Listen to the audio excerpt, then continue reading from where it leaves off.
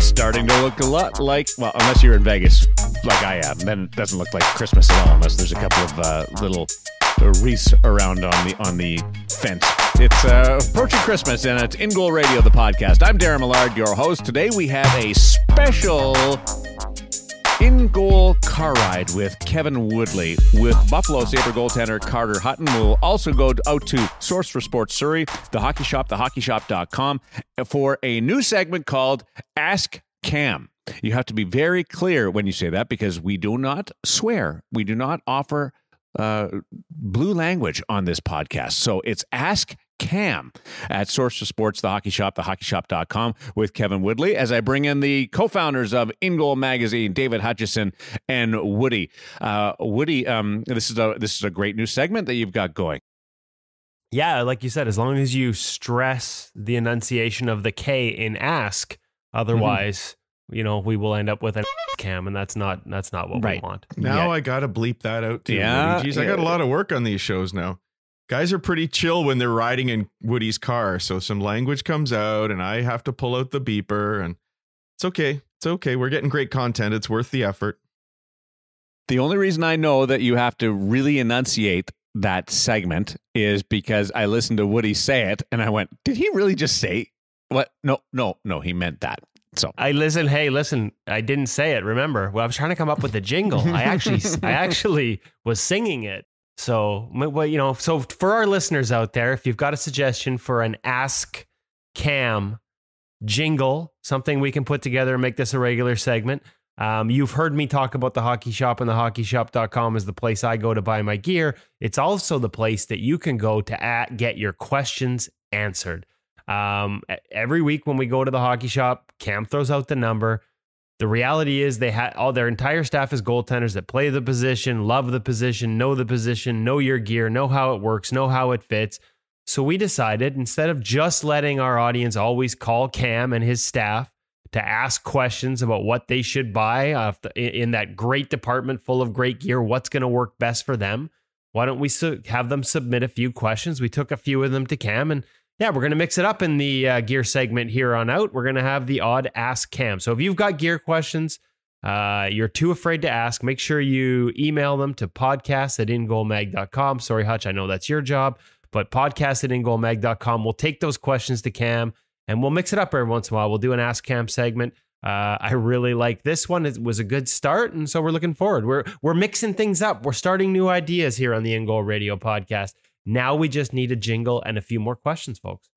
We'll have a jingle. By the time this thing gets put together, our production staff will have creatively assembled a beautiful jingle. Our production staff, not staffers, staff, singular. It is what it is. There better be more than one, because this guy's not very musical. The other side is if you're driving to the game, listening to the podcast, like I know a lot of parents do with your goaltenders, we are proud to say that we've put 3 more teenagers in the car with you as we have fun with the Ask Cam language. Just wanting to make you feel at home. Carter Hutton is going to join us on the podcast, and that feature interview also leads us to some great new content at InGoal Premium, Hutch. Yeah, it's been a fantastic week. We launched InGoal Premium, just over a week ago, very quietly and carefully, and just to make sure we had all the bugs out and people started to come. And can't really share specific names because, of course, when you sign up, it's private data, but it's pretty exciting that we found out that some NHL coaches, some American League coaches, some professional goaltenders have signed up. It's quite the list of people. In fact, we're really heavily skewed to the people who are deep in the goaltending community already. So want to see a lot more people, like just casual fans and parents, come and join us. In fact, I think we're going to be adding next week. We're going to start adding in some content specific for goalie parents as well. So even though we go pretty deep into things here, we've also got stuff for everybody. So come check out all the fantastic content at InGoal Premium. There are things like Kevin Woodley sitting down with Freddie Anderson and going over some of his best saves and exactly what he saw, what he read, how he reacted. Carey Price as well. We've got some pro tips with guys like Carey Price, guys like Rob Tallis, the Florida Panthers goaltending coach. We've got today's guest, Carter Hutton, walking us through his gear in the locker room. All sorts of fantastic exclusive content that we haven't been able to bring to you until now. And we're just really excited that it's off the ground and running. Kevin, what have I missed? Not much, Hutch. I think you got most of it. Remember, we'll have some deeper dive technical articles, but there are going to be some quick hits, little drills that you can take out onto the ice yourself. I thought a good one from our first week featured Connor Hellebuck and Laurent Brossoit doing a skating drill. James Jansen, goalie coach for the Everett Silvertips, and Dustin Wolf, who will probably be the World Junior team for the USA, walked us through a simple little 3 lines that he draws on the ice, 3 different patterns that he used to get rotation. And the lines actually create good sort of markings and measurement points for how well your goalie's squaring up to his new spots. So we got Connor Hellebuck running through that drill and James Jansen explaining it. We're going to add some material this week. I'm actually meeting later today with Adam Francilia. Listeners of the podcast will recognize that name. Adam Francilia is the trainer that works at Net 360 goalie camps that we attend every summer. I literally have 3 summers of off-ice drills featuring NHL goaltenders like Hellebuck, like Brossoit, like James Reimer, like Devin Dubnyk. And we're going to meet with him later today to go through some of those drills, have him outline them, and then we'll add the footage from the NHL guys executing them. If you're listening, Devin Dubnyk, I've got some footage that you might want to pay me to not use on there. Just kidding. And yeah, so that's another segment that we'll have monthly that we're going to add later this week. So those are the kind of things you'll find at InGoal Premium. Yes, it is a paid product because yes, it does cost us a lot of money to go around and get these tips and take video cameras into the room. There is a real cost to producing it. You don't have to justify it, man. It is awesome. Well, for us to produce it on a regular basis, we used to do this stuff, Darren. And we've had, like, Mackenzie Blackwood told me he used to read our digital magazine with a page-turner PDF. And a lot of people love that magazine. We had like 20,000 readers a month every time we did that magazine. The problem with making it free was we couldn't keep it up because it was costing us money to produce it. So this is just the reality. To get back to that type of content on a weekly and monthly basis requires this to run like a business, and that requires us charging for it. So I know not everyone loves paying for content, but we can promise you we're trying to bring you exclusive content that nobody else does and hopefully make it worth your investment. Hey, and I think you said it best, Kevin. We all have to sharpen our skates. It's also important to sharpen our goalie minds. And this is going to cost you less than a skate sharpening a month at $50 for a year for Canadians. If you're in the United States like Darren is right now, that's $37. So not a whole lot to subscribe. The other thing we didn't mention is that we're putting exclusive podcast content on there as well. So today's feature interview has been up there for a couple of days. And there's been some extra stuff. Kevin interviewed Koskinen's trainer in Finland for an NHL.com piece. We've got some recording from that on there. So we're always trying to find a few little tidbits, a little bit extra for our subscribers. And if you're looking for InGoal Premium, it's really easy. You go to ingoalmag.com and it's all laid out for you right there. I know there's other, like, eventually you'll have to click on links and blah, blah, blah, but it's like full.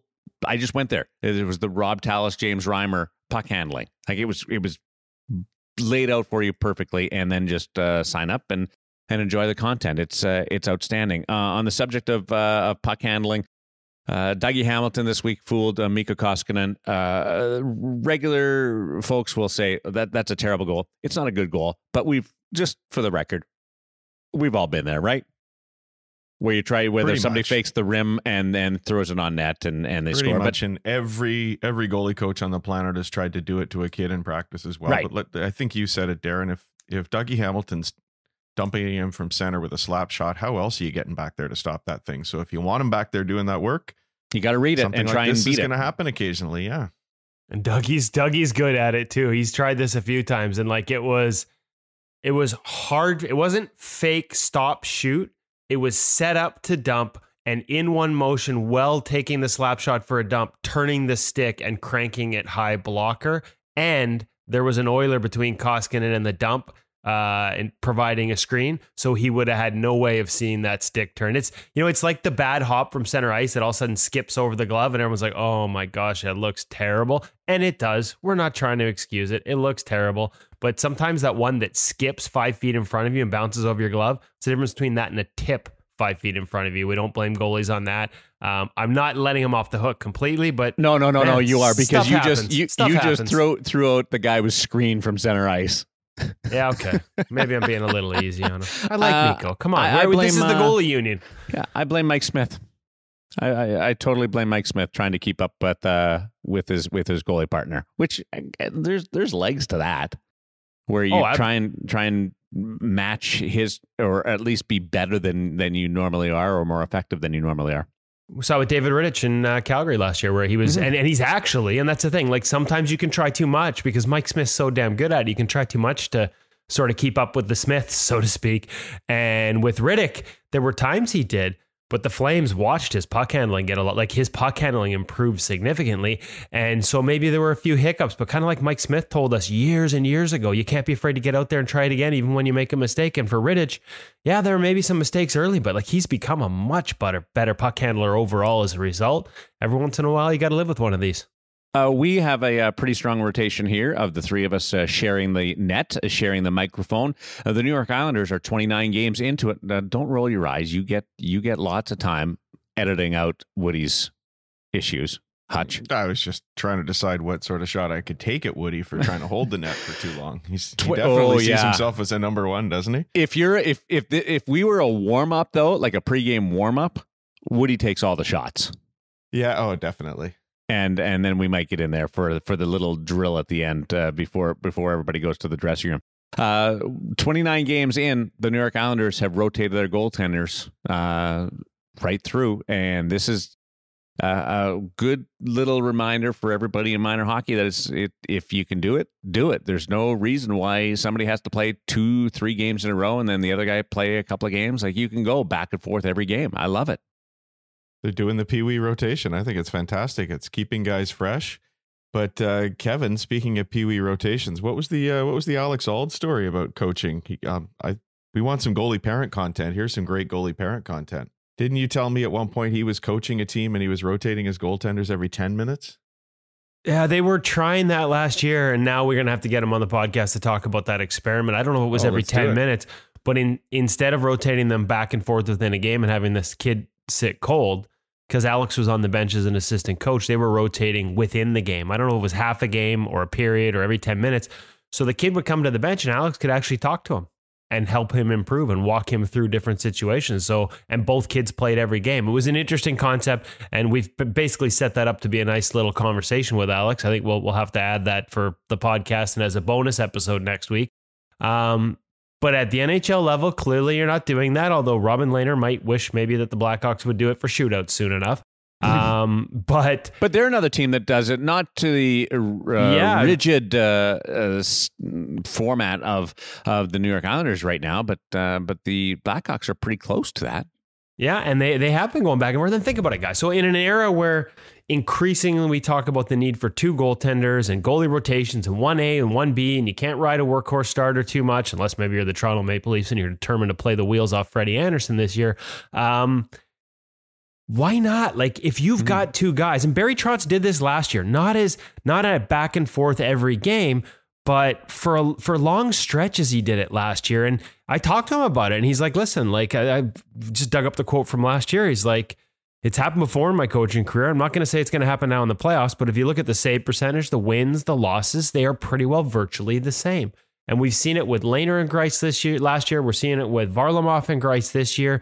And so if you're those goalies, like, let's be honest, every goaltender in the NHL at every level wants to play every game. That's how we're built. That's why we become goaltenders. We don't want to leave the ice.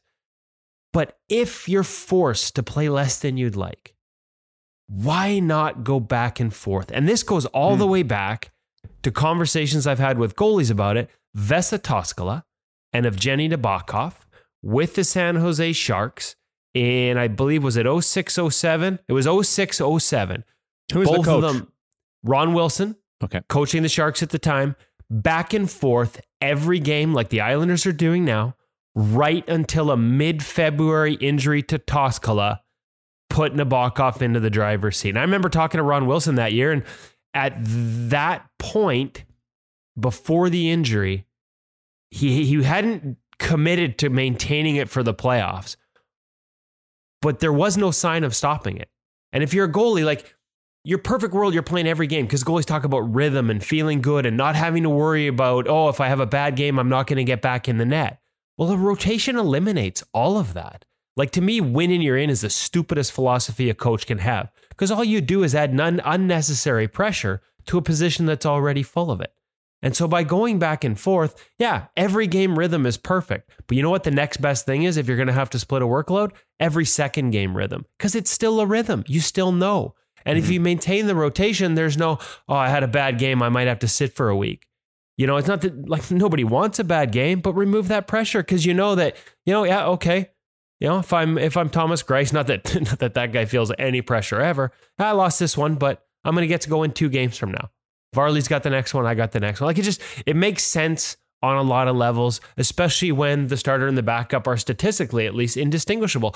And as long as there's not huge discrepancies in their game in terms of how they play or how they handle the puck, maybe changing how your defensemen have to react to them, then it makes a lot of, like, Toskala and Nabokov, we think about them style-wise, they were very similar in a lot of ways, both sort of old school, narrow butterfly, a little more stand-up in style. And guess what, boys? It's actually worked in the playoffs all the way to a championship. Which league? The American Hockey League. So it hasn't been used in the NHL. I'm real eager to see if any coach has. I knew you were going down a path because you said to a championship and you didn't say Stanley Cup. Right. So I don't know that it's ever worked in the Stanley Cup, but it led the Albany River Rats. Well, no, Johnny Bauer and Terry Sawchuk? Could be, but Dad will have to look that up while I talk about the 1995 Albany River Rats. I'll just try to remember when I was at those games. The problem with old age is it's hard to remember those moments, Hutch. Yeah. So it was Corey Schwab and Mike Dunham, 1995 Albany River Rats. They alternated the entire playoffs. They've been doing it in the regular season. Robbie Fatorik was the coach, and I guess he just decided, you know what, it was working in the regular season. Let's just keep going into the playoffs, back and forth all the way to a Calder Cup American Hockey League championship. Dunham was a rookie that year. Every single game they alternated. They won the Calder Cup, and they shared the MVP award. So it's happened before. I'm not saying it's going to happen in the NHL, but again, it removes a lot of the decision making. It removes a lot of the pressure. And I know if a goalie gets on a heater and the other guy starts stinking for 2 or 3 starts, obviously you're going to shift. But as long as everyone's going good, I just don't understand why everyone's so resistant. The Islanders are a great story. Yeah, you have to have the right combination. Nobody's saying you do it with Patrick Waugh and an ECHL guy. So nobody's saying that. But the New York Islanders are a great example that you can do it under different looks, because a year ago won the Jennings Trophy with Robin Leonard and Thomas Greiss, and this year they're 29 games in with a different combination, Greiss and Varlamov. It's really interesting. And if you have the luxury to do it, as Woody said, an injury comes along and now the other guy's ready to go. I mean, if Toronto, God forbid, has an injury to Freddie Anderson, what happens? But you're not suggesting the Leafs go no. 1-1-1-1. I started that with the if you have the luxury. Sorry, I wasn't listening again. But yeah, nobody does. It's all right. But the Islanders clearly have the luxury. So should anything happen, they're not going to miss a beat. You're right, Darren, about personalities. It's got to be the right guys. And Thomas Greiss, like Freddie Anderson's just through town, obviously spent some time with him, and the calmness of him on and off the ice, like his presence he just seems so chill, and he looks manic compared to Thomas Greiss. Like Thomas Greiss might be the most water off a duck's back goaltender I've ever met in my life. So you got to have the right personality for it, and Greiss certainly fits that bill. Should also toss in that Edmonton does a similar rotation, but they go every 2 games. Smith and Koskinen, same type of thing, but Dave Tippett decides to play his goaltenders in back-to-back and then switch and goes every 2 games. Another one from my childhood, guys. St. Louis Blues second season, Glenn Hall, Jacques Plante. Hall played 41 games, Plante 37. Wow. But did they alternate? Well, give me a little more time. I'll figure that out. I'm trying to remember. I remember when I was at the second game. No, guys, I was barely crawling then. It's very hard to look that one up because you have to go through the stone tablets, and those things are heavy. Yeah. No, I did sort of recall that they had done that, so I wanted to look up the games played. But Did you just give yourself a chest bump, like a little? Or was it? Well, the problem for Hutch is the stone tablets are hidden behind the gear that he used to wear, the brown leather pads in the corner of the office that we can see as we do this over Skype, and our listeners are like, "What the hell is he talking about?" And not only are the stone tablets heavy, but the old pads Hutch used to wear, there's like 20 pounds each too. Our feature interview this week is Carter Hutton as he rides in Kevin's car. We will get to that, but first, a trip out to Source for Sports Surrey. The Hockey Shop, thehockeyshop.com. And at Source for Sports Surrey, we are unveiling a brand new segment. Woody.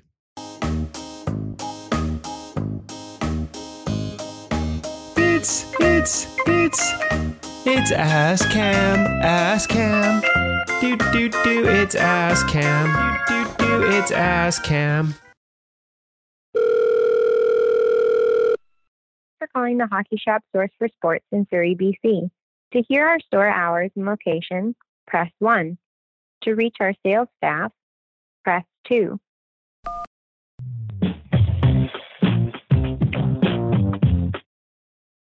Hockey Shop Source for Sports, Mike speaking. Yeah, hey, I could use a help with a couple goalie questions. I was wondering if there's anyone there that could help me. Sure, yeah, for sure. Just one moment. I'll track down one of the goal guys for you. Thank you.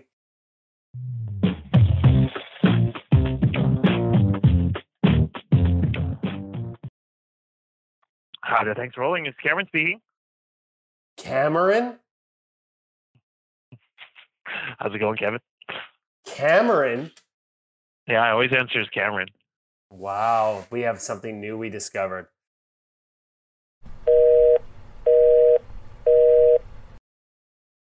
Welcome to the new segment on InGoal Radio, the podcast. We decided to mix things up. We'll do this probably once a month, maybe a little more often, where we're going to allow listeners to submit questions to our expert at the Hockey Shop, thehockeyshop.com, Cam Matwiv.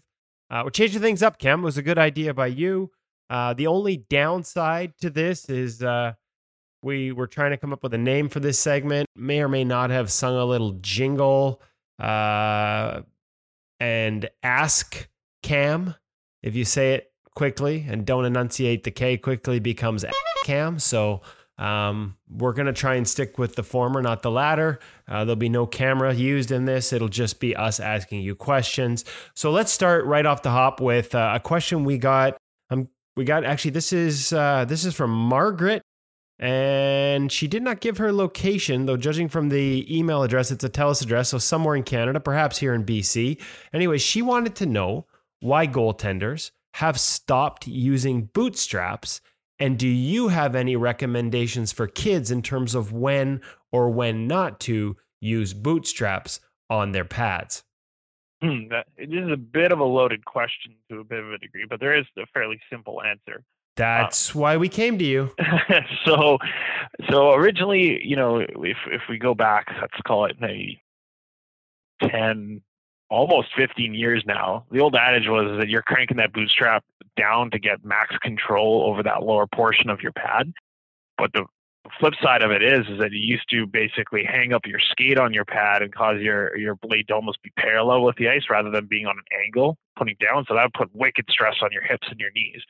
So kind of what goalies have found out, and a lot of watching the pros and us kind of reacting to that, has been the looser that strap is, the more the skate is going to fall out of the boot of the pad and get closer to the ice. The closer that skate is to the ice, the faster you can transition out of your butterfly or catch an edge and continue on for your next movement. In terms of when we would recommend kind of, doing this, it's tough because at a young age, it's really important to just get that kid out on the ice. And starting with that is making sure they've got control over the pad. And sometimes if we put things too loose, the kid's just falling out of the pad and, things just start working out. That said, the bootstrap just shouldn't be like, if it's so tight that you can't put two fingers in between the actual cowling of the skate or the holder, and the bootstrap itself, it's too tight. So I'd recommend kind of the 2-finger rule for now as a starting point for that kind of super young age, that kind of novice age. But as you start to get a little older and your young child develops better play habits and whatnot and looking to improve better on the ice, that's when I would loosen that up even further. Okay, and what about removing it altogether? Obviously, we've seen most brands, I think, was Carey the first one? Was Pricer the first one to sort of go no bootstrap, and that started this trend?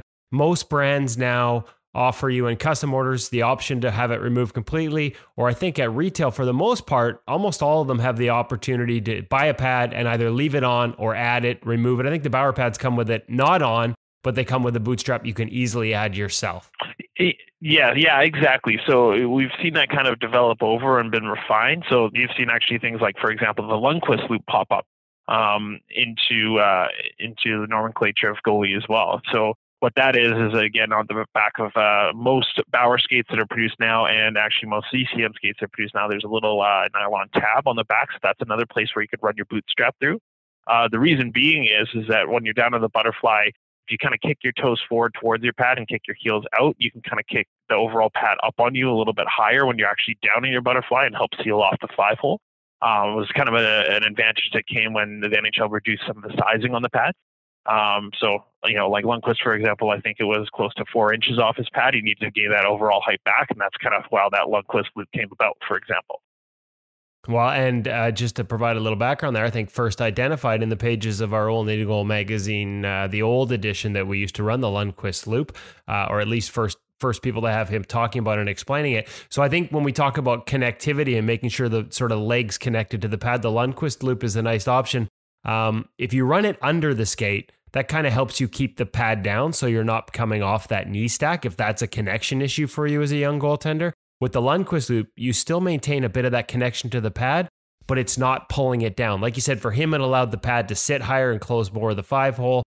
For other goalies, for different reasons, they might just feel like they need some connection, but they don't actually need that pad snug down, pulled down over top of their skate in order to maintain the connection on the knee stack when they drop into the butterfly. So that might be a good rule of thumb. The other one I was thinking about too is I go back to a situation I had with Eddie Lack on the ice a long time ago, and he was actually having ankle pain and was having an issue with his ankle, and I threw it out there. I'm like, why don't you just take off your bootstrap? A lot of people are taking off their bootstrap, and the answer he gave me was, well, it's so loose on there, it's not like it's doing anything. And this actually provides with a good checkpoint for goalies of all ages and parents of young goalies is when they get into the butterfly, check to see what that tension is in terms of whether that bootstrap is snug, is pulling their ankle off the ice, is creating any type of resistance that makes it hard for them to get an edge.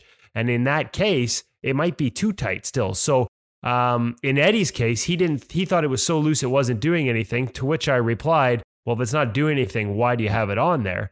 But when we actually got on the ice and he dropped into the butterfly, you could see the tension pick up in the bootstrap, and it was causing resistance at the ankle. And so he took it off. I remember that skate, never went back to it. So there are benefits to both. I think especially I find that some pads we get on the testing side, they can be a little tall at the knee. So having the bootstrap run under the skate is a good way of holding that down so you don't slip off the knee stack, especially with the all Velcro setups and elastic setups that we're seeing so common in the NHL. That's a good one for there. Also, I like Bauer's gone to their bootstrap, and again, removable. You can run it through the back, you can run it through the bottom of the skate, or you can remove it altogether. But the strap itself actually has some elastic properties too, so it provides a little bit of that flex. Even if you do have a little bit of tension when you hit the butterfly, it gives you a little more. There's a little more give there. Exactly. All right, so there it was supposed to be the Ask Cam segment, and Woodley took over. Darren Millard and David Hutchison are nodding along as this happens. Okay, next one. And this one comes from Fred in Michigan. To be honest, we're not going to give last names because we didn't ask permission. We'll hit them up next time if we can. But Fred in Michigan wants to know, and this is a debate that's going on a little bit on the internet right now. So Fred, excellent, timely question. How do you size a goal stick? There's obviously a debate on whether you cut it or not, but let's start with sizing. How do you size a goal stick and a paddle, especially for kids? Because I think the trend is to go bigger and want a bigger paddle. Because when you go paddle down, not that a lot of people do anymore, you're getting a little more coverage. That concept that a longer paddle covers more ice. But that's not always a good thing to have a longer paddle. So how do you fit it with kids right up to adults? How do you get them comfortable? Walk me through the fitting process of helping them choose a paddle length. Yeah, so again, this is a common question, and there's a bit of deflection that happens here too as well, which I'll explain in a minute here. But at the very basis of fitting a stick, a goalie should we should put them into a pair of skates, get them to take a basic stance with the stick. We get to evaluate kind of how they're sitting in their stance. Does it look like they're reaching for that stick? Does it look like they're pulling back quite a bit on their shoulder? We want to find that happy medium where it looks like they're in a comfortable crouch. It doesn't look like the stick's too far in front of them, like they're pushing it away from them, or it doesn't look like it's being pulled in too close, or not even touching the floor. Now, there are a few different rules of thinking when it comes to, should the stick be touching the ice at all times? Or, does it hover a little bit above when they're in their stance? There's quite a few different guys that have that example. But that said, at a basis, that's what we're looking for. Beyond that, we usually default back. So if you have a goalie coach, they're the ones that are watching you play. They'll know if you need a bigger stick or something shorter because they get to see you playing in all aspects. I only get a small snapshot when I'm in the store, when I'm seeing you in your stance. They see you in, all situations that are happening. Usually I default back to them. Did they say you need something bigger? Yes. No. Yes. Great. Okay. We have something here for you. No, you definitely don't need something. Okay, so the one other thing, as you mentioned, we've talked about this with fitting pads, fitting pants, fitting chest and arm. Like you need to have your other pieces of equipment on. Obviously, putting the skates on puts you in your normal height on the ice versus just standing there in your bare feet and not having that same height. So that's a good thought process. Do you have them go down into the butterfly? Because if the paddle's too long, it can really start to sort of affect elbow and hand position. It may look good standing up, but they drop and all of a sudden everything sort of pulls back off the puck because the paddle's too long. That's correct. So that's kind of the next evolution of, what happens next after that position. So again, have them drop down in the butterfly, see where that stick's lining up, see how they're actually sitting in their butterfly. If all of a sudden their blocker's taking off, because it's just being pushed up too high because the stick's too long, again, there's a sign that, this stick just isn't going to work out.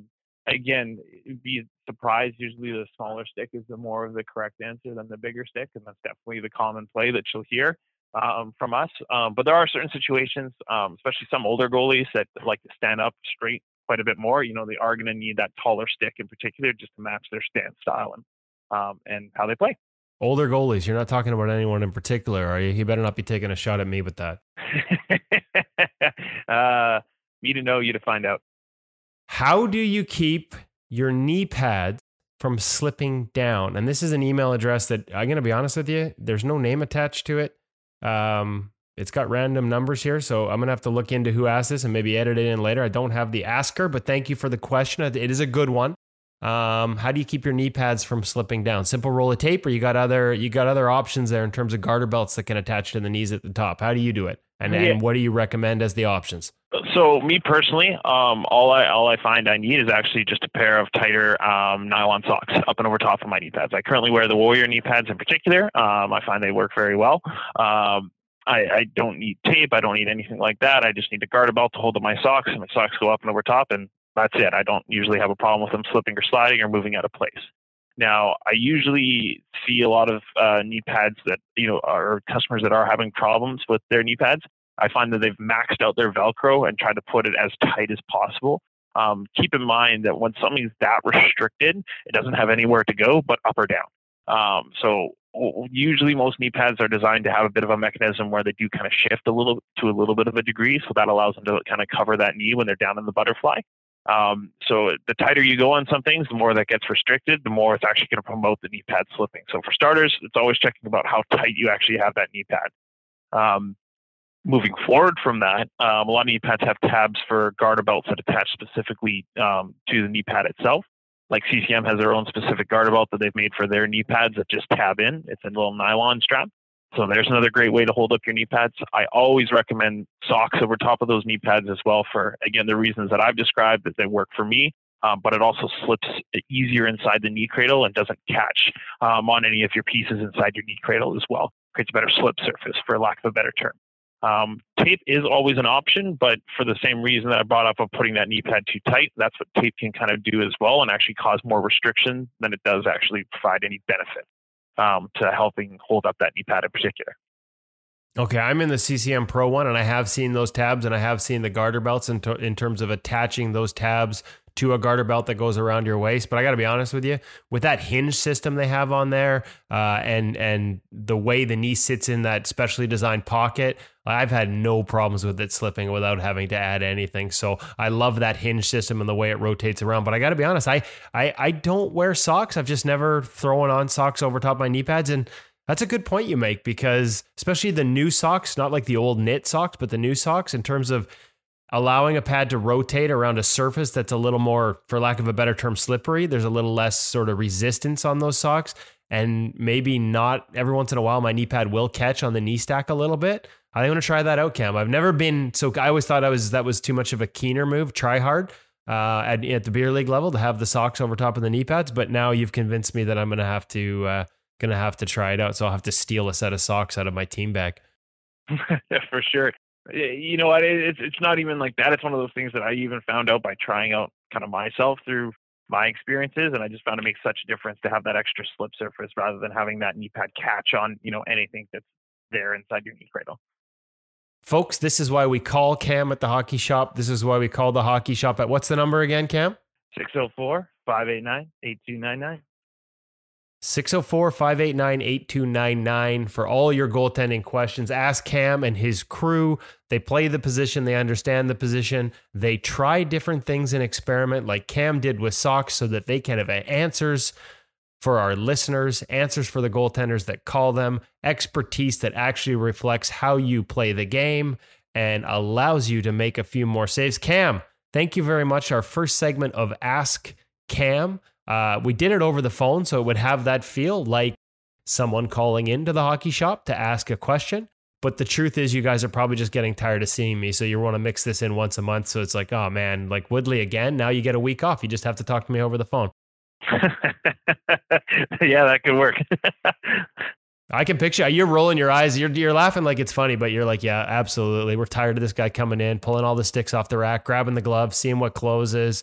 I know I'm a pain in the ass, but I thank you for putting up with me, and I thank you for taking the time. I'm looking forward to this segment. We'll mix it into the goal or the goalie gear segment every once in a while here on the InGoal Radio Podcast. Of course, brought to you by the Hockey Shop, source for sports in Surrey, British Columbia, and the hockeyshop.com. Cam, we'll talk to you next week in person, buddy. Awesome. Thanks, Kevin. Well done. I like it. Just jazzing it up with the production value and the fact that you legitimately gave Cam a shout on the telephone. Old school. The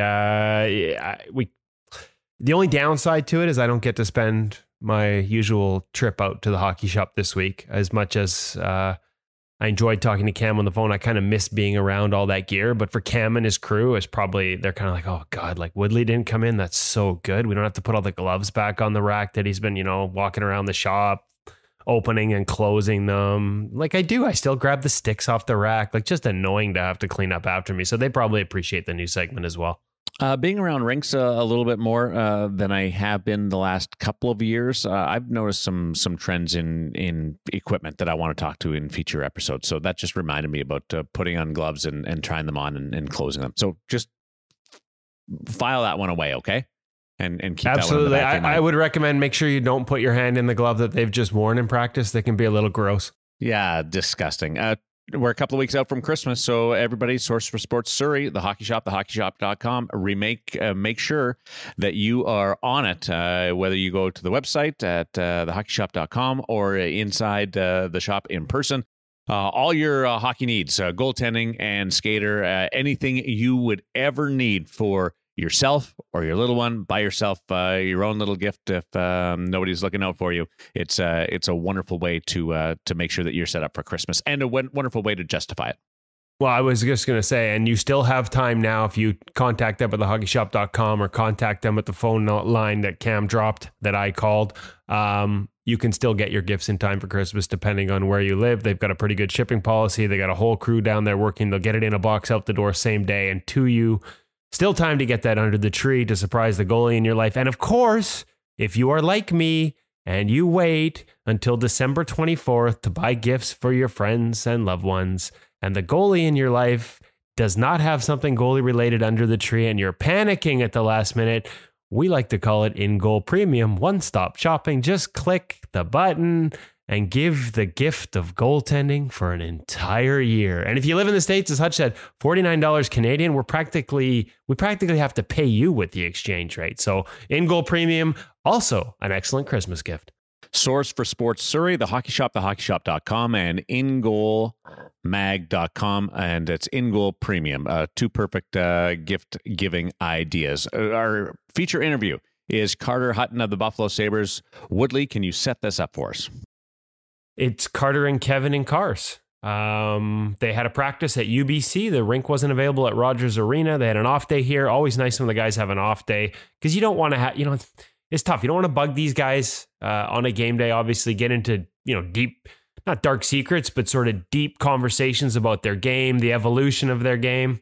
Not the kind of thing you want to get into on a game day. So love the practice days. They happen to be out at UBC, and it was just a lot easier to give them a ride back to the hotel than it would have been to stand there in a freezing cold old school rink talking for 25 minutes. So Hutz hopped in. We had a good chat. One of my favorite goalies all time in terms of conversations, because he kind of late bloomer and has a lot of good sort of thoughts and introspection about his own game and the game around him. And the kind of guy he is, like he started the season 6-0, and he's on a bit of a, they've had a tougher stretch there in Buffalo. He's been in net for some of their tougher games. Not like he's playing poorly per se, but just not getting the results right now, and still more than willing and gracious with his time to sit down and talk goaltending. And so we wanted to make sure we published this one right away. We have a few in the can, but we wanted to get this one out there because we needed to give Hutz the in-goal bump for taking the time to talk to us. There's just so many good insights in here, so I can't wait for people to listen to it. I think they'll enjoy it. There are a lot of little things in here that you can probably apply to your game, whether you're 9, 10, 11, 12, just getting started, or if you're a beer leaguer. There are things that'll help you stop more pucks, courtesy of Carter Hutton. In the car trumps in the can. Carter Hutton on InGoal Radio, the podcast. Our feature interview presented by Source for Sports Surrey, the Hockey Shop, thehockeyshop.com.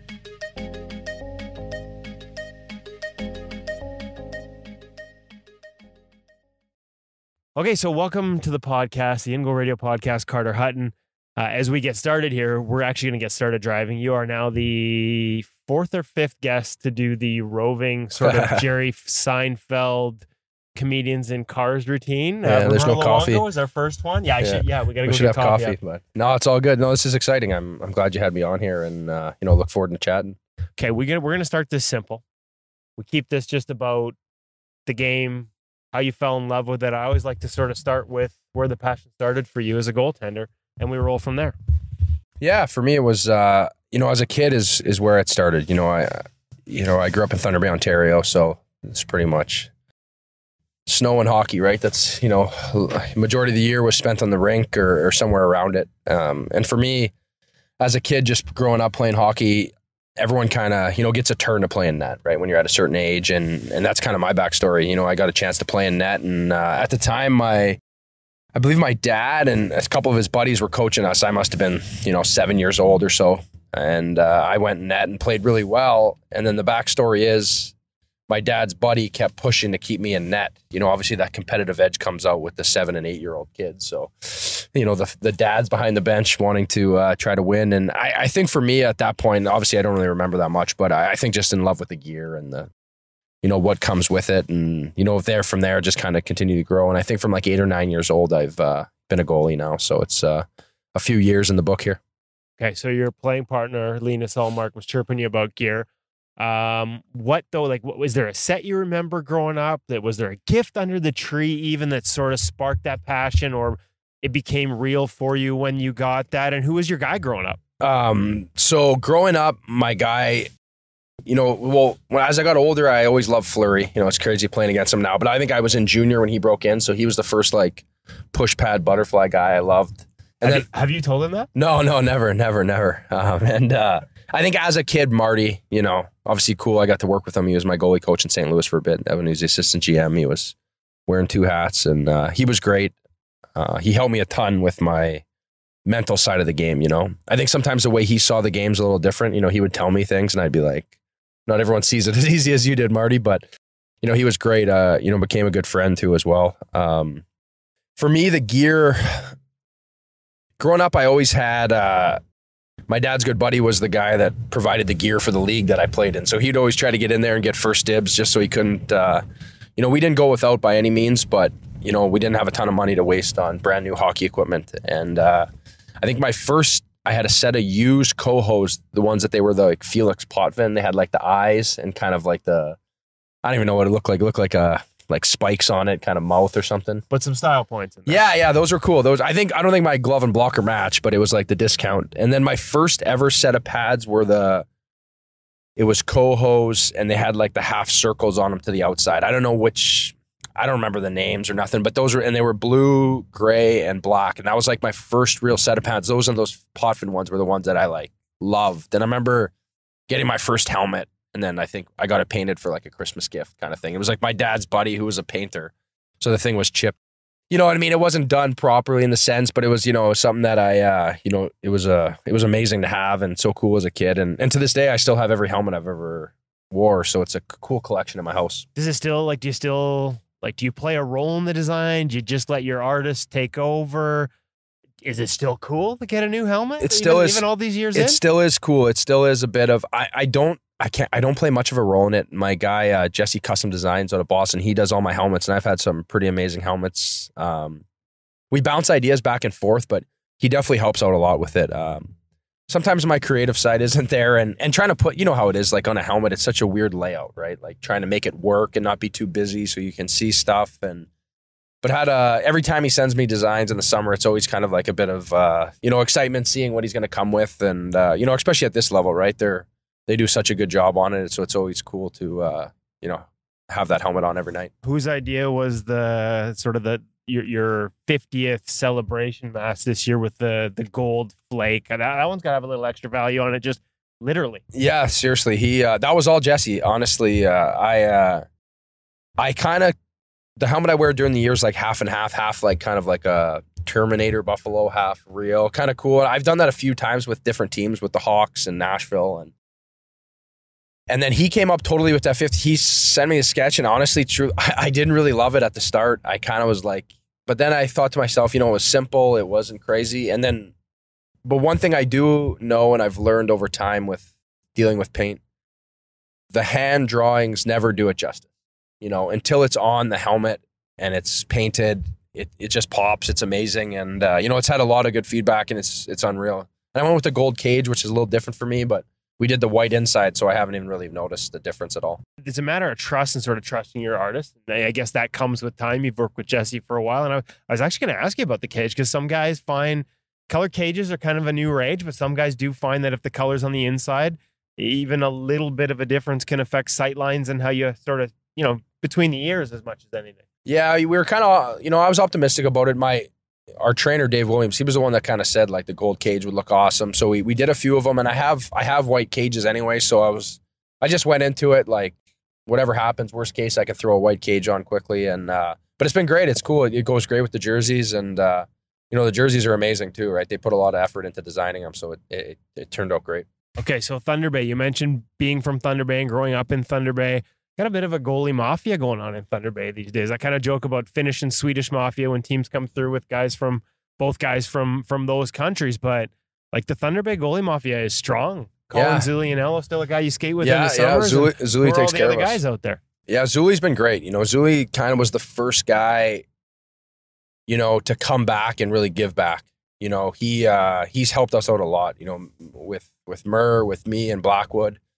So Murr lives down in Southern Ontario now, I think the last couple summers, so he hasn't been out as much. But me and Blackwood still skate together in the summers, and having Zuli there has been great. Zuli goes out of his way to make sure that we are accommodated. I can give him a buzz all the time, and I don't skate as much as I used to in the summer. I try to wait till August before I really get out there, or late July, and we just go out and do sessions together. And me, him, and Blackwood, it's been great. And you look at the success these guys have had. Matt's had a unbelievable career already, and he's just getting started here. He's already got 2 cups in the bag, and Blackwood's doing a heck of a job here. He's a pretty young kid coming in. He's got all the tools, and he's a guy that wants to learn too. I feel like every time we skate, he's picks my brain a bit.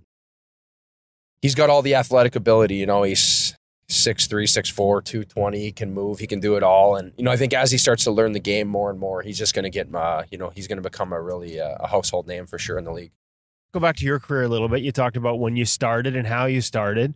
At what point did this become something where it's like, hey, man, I'm pretty good at this, and this might be a career option?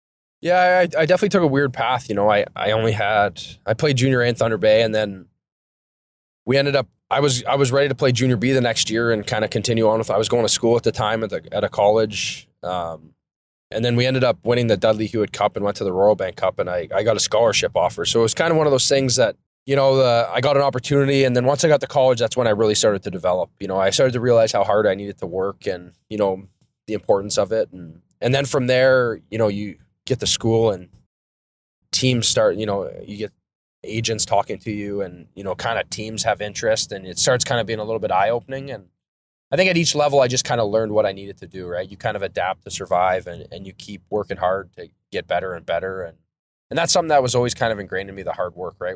I think that comes from my family, and, not being a draft pick or anything like that. Sometimes it was tough, but I think that thickened my skin a bit too. It got me ready for when things didn't go my way, how to handle it. And then once I got to Chicago, I played in Rockford a lot of games. I was in the East Coast the first year I got called up, and I played a lot of games in Rockford. I think that's when I really springboarded my career. Started like the confidence of that I do belong, right? I think at one point you're just there, you're almost happy to be there. Where when I played there, I really started to believe like, I have the tools, I'm good enough, I can get a chance here. And then when I got to Nashville, I really got a chance to play, and Mitch Korn helped me out a ton.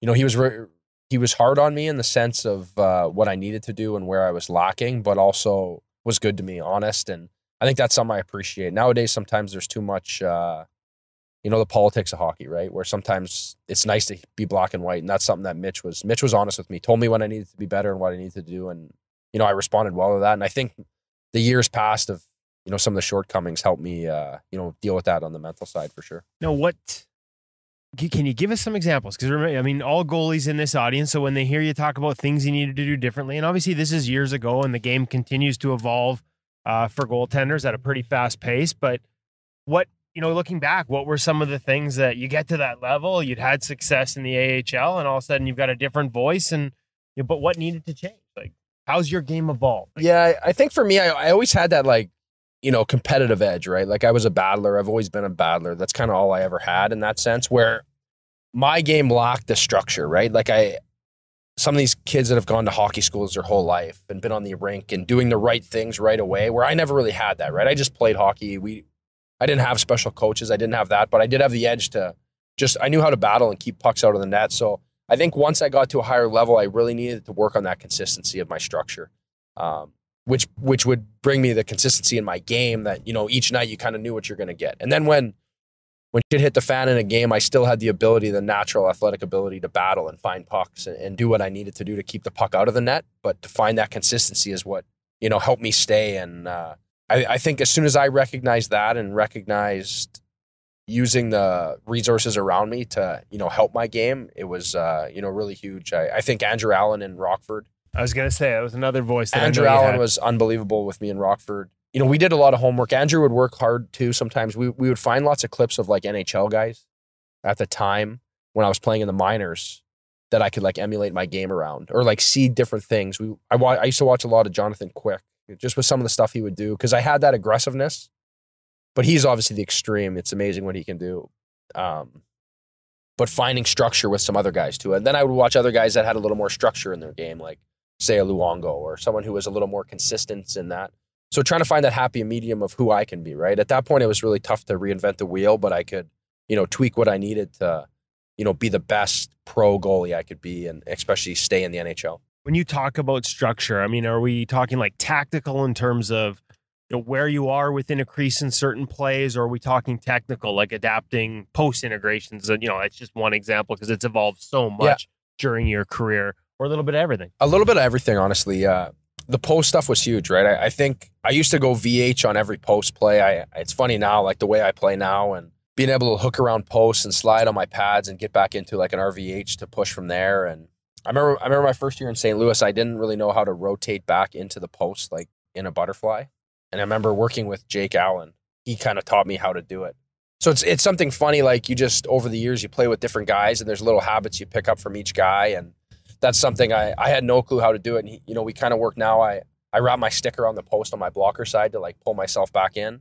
And on my other side, I've just worked better at like using my glove and hinging back inside the post, where I had no clue how to do that. I'd be up, down, sliding all over trying to find it. So it's something that I always think that's a funny thing, learning from your partner, but it's the way the game works. Well, I was going to say, if Jake didn't teach you, then David Alexander would have quickly while you were there, because I know a lot of that. I think he called it dynamic skating. I've seen some of those presentations, and his guy's always good at that in terms of being able to find that post and recover into it.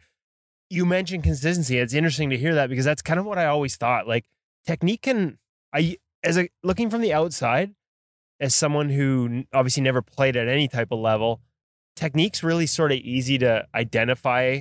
It's just the easiest thing to see, but you need more than that to succeed in the NHL. You have to have more than that. But I've always kind of felt, like you said, technique is where your foundation and consistency can come from. So guys that rely too much on it maybe aren't dynamic enough, but guys that don't have enough, they'll tend to ride higher highs and lower lows. Yeah, definitely. I agree. I feel like growing up too, I'd play with guys that you consider them practice goalies. You'd like do practice with them and they'd be unbelievable. And, you couldn't beat them. Everything was inside the vacuum, right? It was so easy. And then you get in a game and they could just never break that structure. They could never just at times it doesn't have to be pretty, or it doesn't have to be, specifically taught. You just got to make the save. And I think I've always had that element to my game, and finding that consistency in my structure, has made me a full-time NHL guy. Now, this year, obviously Andrew Allen last year in Buffalo, Mike Bales this year. How do you, because there's a lot of different voices, and you've talked about a lot of the guys that have helped you along the way, picking up different things from different guys. Does that have to be the approach? Open mind, but then also, stick to or be firm with what works for you? How do you find that balance when, you're also probably trying to please different guys at different points in your career? Yeah, it's a happy medium, right? You start to learn what you need to, what makes you feel good, what gets you there. But then you have to be open-minded to the fact of, we're not perfect, right? And the game's constantly evolving. So you need to be, kind of aware of the league and the way the game's played, and other guys that are having success, why they're having success, or, why goals are going in. And, I think there's a trust with whatever goalie coach you have. And, Bales has been great. I don't think Bales is trying to reinvent the wheel with me by any means, but, very honest. We communicate well. He gets with me. He treats me like a veteran in that sense, right? What I need. And some days it might be a boot in the ass, or some days it's getting off early because, you got to save a little, right? So he's been great. And I think for me, it's a weird time. There's so much information out there, right? Like you think about social media, you think about everywhere. Goaltending is everywhere. And I think it's a great thing, but at the same time, it can be a little bit overwhelming for a younger player who, doesn't really know his identity and doesn't really understand, where he lacks or what he needs. So I think for me, my biggest strength is just self-awareness too, and just being able to recognize what I need, or in that sense, what I'm missing at a certain time. So I think the quicker you learn and understand the game and the position, you can help yourself out, right? Because at the end of the day, a goalie coach can do whatever, but you got to take care of yourself, and it comes down to what you can do. You've talked about where that battle comes from. I mean, the work ethic of your family, your parents, like all those elements. How do you maintain that drive, that battle, as an edge for yourself on a day-to-day basis within practice? Like, maybe you never lose it just because it is so instinctual and part of who you are, but are there things, we talked about this before, we did an article on it, how sometimes, goalie drills can be too structured if that's all you do. How do you maintain that sort of battle and that edge in a practice environment? Yeah, it's tough, right? Especially over the course of a year, you know what I mean? It's a long season, 82 games, and with all our practices and skating, you're not going to be that guy every day, right? There's going to be times, there's going to be moments in practice where, it's there, you feel it, then there's going to be days you're a little bit off or a little slow. And so I think just the same idea is just a self-awareness too. Just the awareness of, hey, today was a rough one. I didn't have it today. And being able to find a way to, come back tomorrow and be better. And I think that is a big, you just don't want to get into a lull. There's always times where everything is simple and easy and it's going smooth. And there's always going to be bumps in the road, especially as a goalie, right? Like you win as a team, sometimes you lose as a goalie. You know what I mean? There's it's lonely out there when things aren't going well, but I think that's where you got to trust in your work ethic and all that stuff. just to get you back to where you need to be. And I think that's where, goalie coaches can come in and goalie partners and just communication of, getting yourself on the right track. And throughout a year, it's a constant battle, but you have to have trust in what you're doing. That's the right thing. Do you use video? Like a lot of guys I'll talk to, one of the toughest things is to stick with what you're doing when goals go in. You can feel sometimes you can feel that urge that you need to change something during a bad run, but then they go look at video and it's like, I wouldn't change a thing. How do you find that balance between, I guess it's the balance between process and results. Sometimes the process can be good and the results still aren't there. Yeah, it's definitely tough, right? And I think that's where like a confidence comes into effect too. I think over my career, you notice a lot of young guys that can come in the league and come flying out of the gate, right? And then all of a sudden it just starts to wear away, right? Those guys don't last and it's tough. And I think that's where the mental side comes in. It's so important, right? The way that you process and being able to move on from things and just continue on and not let things linger. And it's easier said than done, but that's another thing, like over your career, we're surrounded in the NHL with so many good resources to use. People, sports psychologists. And, I've worked with a few sports psychologists, and something as a kid, when I was younger, I always thought like you were weak if you used one. You were kind of like, I don't need that. I'm tough. And then you get to a point in your career where it's like going to the gym. It's the same thing. You're just strengthening your mind. You're just trying to make yourself more bulletproof. And some to each person obviously is going to be different what each person needs, but it's another tool to have in your bag. And, at the end of the day, our careers are pretty short. So it's, you want to maximize it. And it's a dogfight to stay here and to get in. And so you want to make sure you can be the best you can be. And I think that's a great tool to have. Any example of something you can give us or share with kids, a technique that you've learned from a sports psychologist over the years, a mindset that you embrace to park a result or to move on or to get into the moment before a game? Even one example. Yeah, like before games, I try to use a lot of like self-talk, just going over like things that like are strengths with me. Same thing, just self-awareness things that I know that are positive reinforcers. I'm pretty loose when I play, and I try to have this time when I'm warming up before a game and just like getting dressed for warm-ups when I'm kind of trying to get into a zone. And I definitely use that. And then during games, for me, it's about like coming in and out of focus, right? Like for 3 periods and how long a game is, it's hard to be dialed in the whole time. So just trying to refocus on face-offs, or say there's a TV timeout, I kind of get loose again and then go back to being focused. And for me during a game, it's all about breath. I try to work hard on breathing. When the puck crosses like a red line, like taking a breath and just relaxing and playing with flow, right? Because when you're tense, it's a lot harder to play. And Marty was a great one with helping me out with that, right? When Marty came down, was our goalie coach in St. Louis, we talked a lot about like breathing as the play comes, and something I still, work at, right? And there's times where it's a tough night and it slips away from you, and it's just that reminder to go back to it. And it's kind of like your safe zone, right? You get back to breathing and relaxing and just playing. And there's so much pressures that come with what we do, and points and wins and save percentage and agents and all the stuff. But a lot of things it's just negative energy and things that you can't control. You can only control what you can do out there, and just kind of keep things in perspective and just battle and, enjoy the moment. As I said, probably the easiest thing to say and the hardest thing to do. It seems golf and goaltending have this in common, is one shot at a time. Definitely. It's one of those things that it can snowball quickly, right? So I think if you can build that foundation to just have something that calms you down and keeps you back in the moment, it's so important, because there's a lot of outside noise and things you can't control, but at times when it's not going well, it seems like it's all falling down on you. And the quicker you can get her back to even keel, the better you are. We talk about goalie amnesia. I guess actually we don't. I've heard people use that phrase after a goal, for example. Do you have a routine that helps you park it and move on to the next one? What process do you go through to make sure that you're not still thinking about it when that next shot comes? Because that's usually a recipe for disaster. Yeah, I try to do it on goals for and against, just the same thing. When I was younger in college, we'd score a goal and I would be celebrating. I'd be pumped and real emotional. And then next thing you know, the faceoff comes and they're heading down for a chance, and I'm still celebrating the goal that we just scored, right? So I've kind of just, try to be the same guy, whether it's a good goal, bad goal, we scored, so just to find that consistency. Same thing with breathing and just resetting myself and getting ready for what's coming next. Because the hardest part about goaltending is it's easy. Some nights you're in that flow state and you're getting lots of shots, keeping busy. but you can't control what's going to come at you, right? No matter who you're playing or what you're doing, you don't know if you're going to get 12 shots or 50, right? So just being as consistent as possible, I think, makes me as consistent as possible as a goalie, which, brings the most success.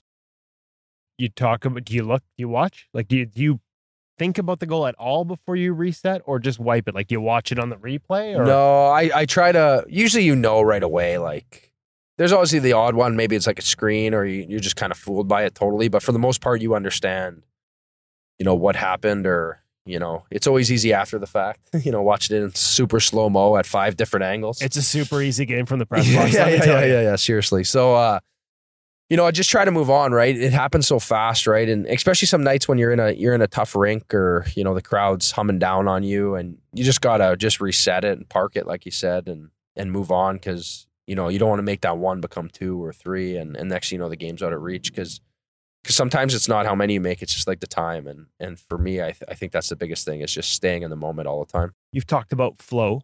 Have you read it? Have you read stuff or done work on sort of that flow state and that concept and how you achieve it yourself? And also, you play with a little flow in your game still. You still have a little backwards flow on rushes and stuff like that. Yeah, I have to. I think at my size too. I think that's a strength of mine off the rush. But then as we get in zone, I want to stay a little deeper. 3/4 paint is where I kind of want to live. But yeah, definitely flow state is something that, you work at. And honestly, one of the best things for focus, concentration, is going in and out of focus. It's something that's like a proven fact that if you like focus, then relax and refocus, that's like a great way of staying, finding flow state and being in it. And just having these conversations with sports psych people, bouncing ideas off them. And, Katie Turner, she's our sports psych in Buffalo, and she kind of meets with everybody. She's great. And even just bouncing things off her that we work at or I use already, and then hearing back like the actual like physical evidence of what I'm doing and why I'm doing it. And I might not even know why I was doing it at the time. I knew it worked for me, and then her putting it into saying like, yeah, that's actually, there's facts behind that. And so that's always reassuring, and just being aware and trying to learn. I think it's a constantly evolving position, right? You know how it is. And I think of my 10 years professional, how much my game has changed and how much the game's changed, right? So it's kind of adapt to survive, so it's something you have to be aware of if you want to do this for a long time. I can say the other thing you got to do if you're going to play for a long time is take care of yourself. Want to make sure we give a little plug, because she's been so good to us. When did you start working with Maria Mountain, and how does that play into your off season and even your in season as well, in terms of, man, this game is a grind, and your guys' travel, it's not easy to bounce around the way you guys do and still sort of stay on top of things physically? Yeah. So Maria, I got hooked up with Maria after my first year in Nashville. I had tendonitis in my right knee that had bugged me for like 2 years. And I mean, I battled through it. It was a pain. It was a thorn in my side the whole year. Practice everywhere. It was always sore, and you just played through it. And I was still in that college, like we were doing like Olympic lifts, and it was just crazy, right? It was trying, and I'm not just like the last thing you should be doing as a goaltender. And you're sitting a few of those stories. And you're sitting here looking at me. I'm not built for lifting a lot of weights. So we dialed it in. I worked with Maria. We had some great conversations to start, and, her energy and her excitement toward what we do and her craft is amazing. And she's someone that honestly, she like inspires you being around. And so we set up a program, and from there I jumped into it, and I've never had a smoother transition to the ice from when I switched over to her. Body wise, I think over the years I've been with her, I don't think I've missed a few games due to like things that have happened in games, like hits but it's never been like wear and tear. I've been pretty solid wear and tear wise, and, knock on wood, obviously, but she's amazing. And we adapt every year. We communicate little things that come up, and we add new things in. If you watch me warm up for a game, you think I'm a maniac, because there's so many little things that go into it, but it's all injury prevention. It's all about staying healthy. And the biggest thing we eliminate is I don't really lift a ton of weights. It's a lot of like dumbbell work and elastic bands and explosiveness, and just being in like uncomfortable situations, working on core and having that ability that when I do get into an awkward position, still having body control. And it's something that, I give her a lot of credit for. I've put the work in, but at the same sense, I've had the right guidance by her, and she's been awesome. I wanted to ask you a little bit about hydration. I've noticed, like, obviously coming off of practice, how much, and I've noticed you consistently work in the water, but don't chug it. And I've noticed that with guys, whether it's after a goal, there's always water. And I used to ask whether that was a reset mentally, But for a lot of them, it's just, hey, a reminder that I have to keep hydrating. Like for you, like what's the most you've lost weight in a game in under all that gear, sweating as much as you do? Yeah, I think I'm like a crazy busy night for me is like 7-8 pounds. That's like I lose a lot of weight. You know, a slow night for hydration. Cramping was an issue for me before. Like when I first came in the league, I would always cramp. It was like a sure thing I was going to cramp. Calves, definitely. Sometimes blocker hand would always be bad. Now it's been really good. I've worked really hard at it. The way I prepare, you know, night before, day of, things that I take during the game. And I think it goes back to now just the mental side, the control of breathing and relaxing and not being so peaked all the time.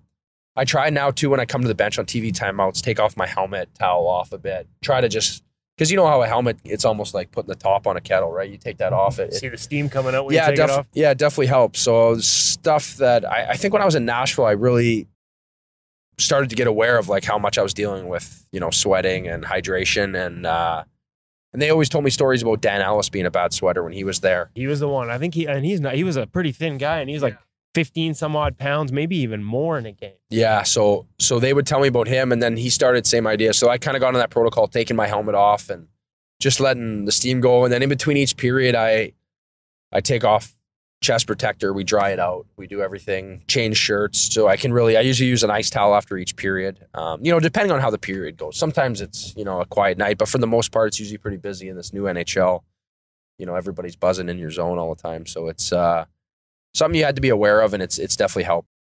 Okay, so we're going to have to extend this for 2 minutes because I forgot that you can't take a left into your hotel from this street. We get to go around the block one more time. I swear this wasn't Darren Millard is going to hear this. This was just Woodley trying to get, he always bugs me for one more question. And this is like, I swear this wasn't planned.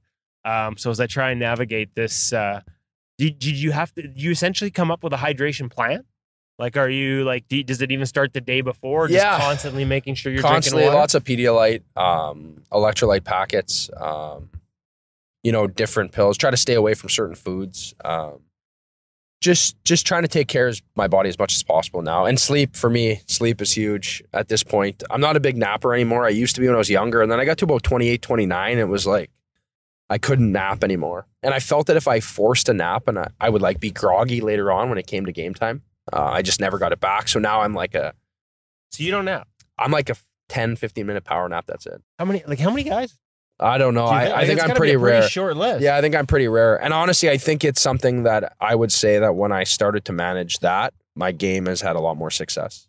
You think that grogginess of waking up? Because sometimes guys, your body's I don't know how to explain it, but I feel like anyone would understand it. Like, you know, those times where you have a long nap and you just never really feel as sharp later on. Absolutely. And no matter how much caffeine or whatever I took to try to get up, it just never really came back to me. Well, and caffeine's not going to help with the hydration. No, exactly. Right. So it's a happy medium. So for me, yeah, and that's kind of, so I'm a big, like, making sure I get a good night's sleep the night before. And now with kids too, it's, you know, our kids go down 7:30. We're ready for bed anyway. So it's a good excuse because they're getting up early. So okay, it's good to know I'm not the only one. Yeah. You know, because once they're getting up, everyone in the house is getting up. So my wife does a good job you know, sheltering me from that, right? She understands that what I do and how important it is.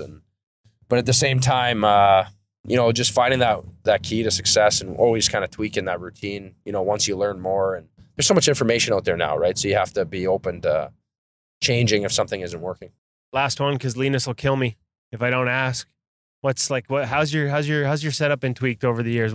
How's your gear changed? You walked us through it last year. We got a video. Yeah. Anything changed this year? Is that all still pretty much applied? No, I have a new, I'm not in it yet. I'm just about in there. I have a new chest protector, Kineski. Okay. But I have Vaughn body Kineski arms.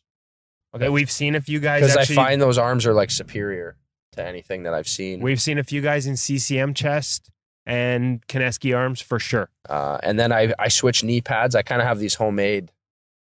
Our trainer, George Babcock's great. He's kind of doctored them up for me, but they're bigger. I used to have those tiny ones, so I've tried to get a little bigger just so the inside knee, just a little easier on my hips. And that's been a pretty smooth transition. This summer, I just put them on and went with them. And it's been great. And then I switched out of Premier into E-Flex. Same thing. I found last year, I don't know if it's an age thing now or just the grinds of the season. I just found the premieres are so stiff that when I get in them, it's really tough during the season, especially when you break out a brand new pair and it's January and there's not a lot of time to practice and break them in. And the E-Flex has been great though. So it's been a smooth transition there. And I always send, Linus is always telling me what I should do for colors, and he's right into it. And no, he's great. He's a good kid. And he's playing great too. We got you here alive. Back to the hotel.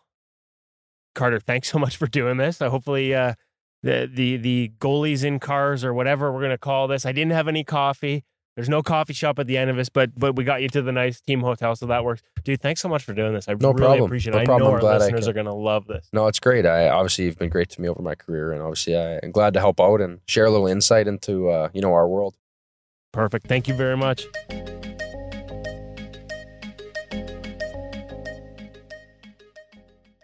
Around the block. You are a fibber. You knew you couldn't turn left, didn't you? I do know I couldn't turn left, but to be honest with you, I totally forgot, and I just instinctively turned right because normally I'm going to Rogers Arena. Their hotel, they were staying at the JW Marriott, which is right next door to Rogers Arena. So where I turn gets me to Rogers Arena, but I can't pull into the JW parking lot, so I had to go around the block. I knew as soon as I did it, I'm like, oh, Millard is going to think I'm stalling for an extra question for sure. I didn't with Freddie Anderson. There's a nice little tease for some content we've got next week in the car with Frederik Andersen, the goalie for the Toronto Maple Leafs. I could have gone around the block on him and got an extra 5 minutes. Instead, I just pulled over and cut it short. So, it wasn't on purpose. But you try riding in a car in Vancouver traffic, trying to think about your route planning and conduct a conversation while holding a microphone and checking the levels of the guy sitting next to you. Yeah, well, that's the hard part. But the only thing I'll say is to make that adjustment in your navigation, you didn't have to go across the Lionsgate Bridge and then come back all the way back downtown. So that was a bit of an extreme. I'm kind of like the New York cab driver trying to milk people for extra fare. Yeah. Just for extra questions. One more. Carter, I just got one more. We're going to go around the block. Maybe two. That's nice that we've got the New York Taxi Cab Association on our back now. That's a good target for us. We're getting all kinds of Christmas plugs in, and if I could be so bold as to get one of my own in, I'd loved all of the mindfulness discussion from Carter Hutton, and in fact, as we were doing it, I clipped out a piece of it and I went into one of the articles on Premium that was written by our good friend Pete Fry on the fan mindset versus the athlete mindset. And I took that little clip out of the interview and I put it into Pete's article because it fit absolutely perfectly where Carter's talking about being stuck in the fan mindset as a university player. And so it fit beautifully with something on Premium. And I just wanted to get a word out there for Pete that if you live in the Ottawa area, the Kingston area, or Vernon, British Columbia, Pete's going to be doing one-day seminars on goalie mindset training for goaltenders and for parents. One of the things that are great about his seminars is that a parent who registers their goaltender can actually join in on the seminar with them as a freebie. So just check it out. There's links on InGoal and on our regular newsletter. Thanks for bringing up that fan mindset, because that was fascinating. That goaltenders at such a high level can still struggle with staying in their lane or being in the right lane, if you want to put it that way. Yeah, and we've talked about this before. Mental training is, I think, one of the next big things for goaltenders, just because, it's kind of like it's like spending $2,000 on pads and not bothering to put new steel on your skates. Like, if you can't move, the pads aren't going to help you. And I think that mindset is such a big part of the position, a big part of the game. We should pay a little more attention to how we train it. Pete's great for that. Obviously, we've attended his seminars with him and John Stevenson in the summer. And when you have guys that are playing professional hockey, NHL drafted, playing in the minors right now, on their way to pro careers, showing up to the seminars who already work with Pete because they want to hear more from him and get more insights into how they can be better between the ears because they know it'll make them better between the pipes, certainly would suggest it's a worthwhile investment for everyone else to check out the articles and maybe check out one of his seminars if you're in the location. Oh, I hope Pete's listening. He just got a new slogan out of you there, Woody. be better between the ears and you'll be better between the pipes. That's fantastic. I just trademarked that, so he's going to have to. I think so. Yeah, we're Yeah, going to charge for that one. Maybe we can come up with a jingle. It's a hell of a lot better than Ask Cam. Yeah, I was going to say we got a whole new company. Woodley's thinking, ask Pete. Did I come up with that? Ask Kevin. Ask David. It's perfect. It works for everybody. Hey, congratulations on that one. The Carter Hutton one was spectacular, and he's a guy that you just he oozes normalcy, and that's not any type of slant or shot at anybody else, but he just feels like he's your regular buddy. Yeah. that came across. Good dude, and also a good plug for one of the great people in goaltending, Maria Mountain, who he's worked with, and as you heard him say, like, just totally transform his game by helping him transform his body. So there's another little slogan. Between the ears, that's and between how the pipes. That's how I learned about Carter Hutton was through Maria Mountain and following her, and I came to sort of be educated on Carter Hutton and his journey through that way. So it's interesting that you bring that. And a little tease, because you mentioned some of the insights. We got an interviews, managed to get one in the can, just so people know. When Darren teased our interview in the car, not in the can. In the can means an interview that you get early and put. You were such a child. Why? You thought people might think that we were interviewing people in the bathroom. I thought that's how it sounded. So I got one in the can, but not the literal can, the proverbial radio can. I have an interview banked with Nora Ratti from Finland. You're supposed to roll the R's. She tells me how. I probably just butchered it again. I suck at names. I'm like the Don Cherry of this podcast with names. And Frederick Anderson next week. And Hutch, I'm pretty sure we will, for our InGoal Premium listeners, chance to listen to the interview itself on its own ahead of the podcast release on the InGoal Premium website. Absolutely. We should have that up by Monday at the absolute latest. I hope everybody's enjoying this podcast and realize that any 3 12-year-olds can put together a goaltending podcast. Yep. It's brilliant. Do you guys plan on putting the picture of Freddie in front of the computer up on InGoal Premium? Well, actually, you know what I was compiling this morning was just a few quick little clips of him doing his pro read, and you can see him sitting at Woody's computer, hanging onto the InGoal mic, and we're not going to give it all away. So there's already been one person upset at me on Facebook because one of our little teases ended without giving all the goods away. This won't give all the goods away, but we will show you what it's like to work behind the scenes with Woody. And guys, we had an InGoal Premium, an InGoal magazine, and InGoal Radio first this week. So pro reads, hopefully people know what they are by now. It's me sitting down with NHL goaltenders, going over their saves, their execution, and them telling me what they see in a play so that you can see how a goaltender at the NHL level processes the game when they look off the puck, what they read in terms of body language of a potential shooter, how they read a threat, what lanes are open, how they read their own defenseman. Like, it's been fascinating. Freddie's visit was the first guy that said, yeah, hey, I kind of saw that with Carey Price. Like, I saw that you were doing that. It seems like a really cool idea. I'm in. We sat down for 15 minutes and went over his footage. First time, though, we actually had the goalie coach say, oh, if you're doing that, I got a save you need to see. Great read. We see him look off the puck and actually sent me the footage on his iPhone of Freddie's save. And so when we get into pro reads, there will be all of a sudden there'll be one where Freddie's not looking at my computer. He's looking at a tiny little iPhone. And that's because, thank you, Steve Briere sent me the clip for Freddie to review, because it was a great example of a goalie looking off the puck and making his read and making a save because of it. So the first time ever, we've actually got the NHL goalie coaches sending us the clips to go over with their goalies, because they know that other goalies are going to see that and benefit from it. See, that's why we didn't call it InGoal blah, InGoal average. We called it InGoal Premium because it has that type of incredible content. We have to take a little bit of a break here and walk away because we have to get some Christmas shopping done.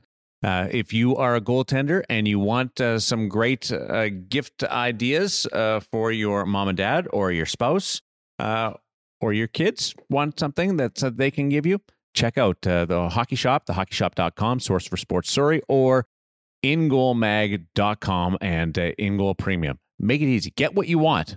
Tell them what you want. That's what you do. For Kevin Woodley, David Hutchison, I'm Darren Millard. I'd like to thank Carter Hutton as well as Cam from the Hockey Shop. We will chat with you next week on InGoal Radio, the podcast.